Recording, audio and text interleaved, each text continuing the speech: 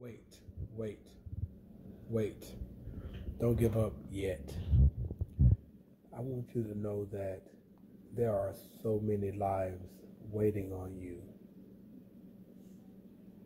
It's so many individuals that are attached to our lives. We are responsible for more than just our families. We are responsible more than just our loved ones.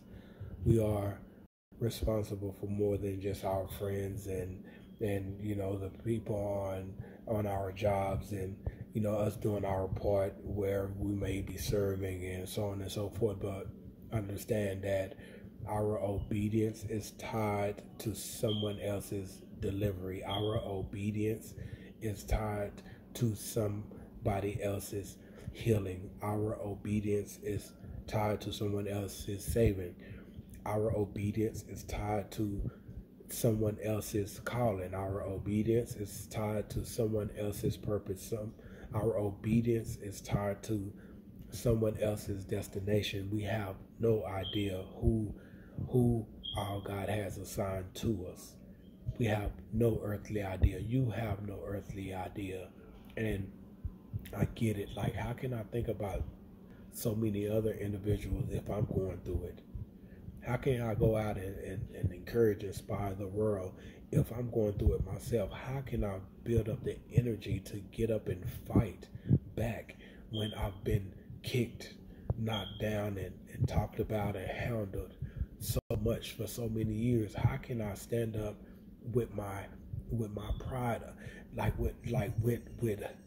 with my posture, if I'm always feeling down and low on myself? How can I even want to carry on with the life that I've had?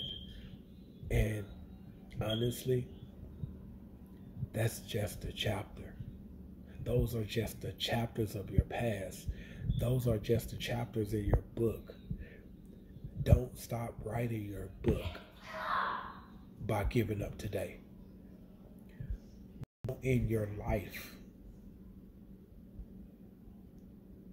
because the chapters in your book and the characters that have played a role in your book have not served you well, have not meant you well, who did not care for you like you deserve, who wasn't there for you like you deserved, and they handled you and treated you a certain way like you were nothing. Guess what? You have more chapters in your book. There's more characters that's coming that you will write in your book. There's so much life, so much life in your chapters to come. A brighter life in your chapters to come. Excitement, joy, and peace in your life to come. And through you, God is going to reach so many other individuals, those individuals who He has assigned to you. And they're waiting on you. And if you die today, you have no idea how many individuals was waiting on you to introduce yourself to them. It's so many individuals. And I want to find out. I want you to find out. I want to find that out with you, so you will know, like, wow, it's going to be mind blowing how many individuals who's waiting on you.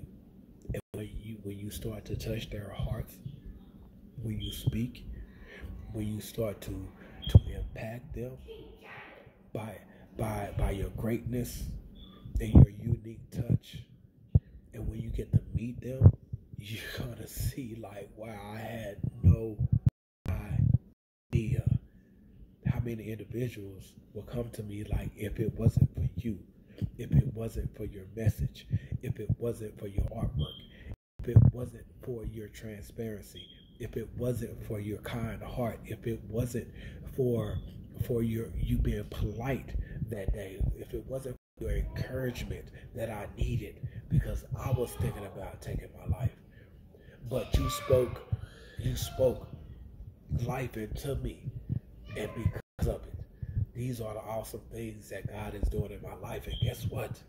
Guess what? You are one of those individuals. The world is waiting on you. We're waiting on you. Do not look down on yourself anymore. You're special. You're unique. You're great. You're awesome. You're fabulous. Believe that. Come on, let's go. Let's go touch the world with your greatness. There's so many individuals who's out there that's waiting on you. And right now is the time for you to say, hello, hello, here I am. As humble as you are, it's time for you to give the world your voice. Let's go spread the love. Let's go share the love with the world. We are waiting on you. Let's go.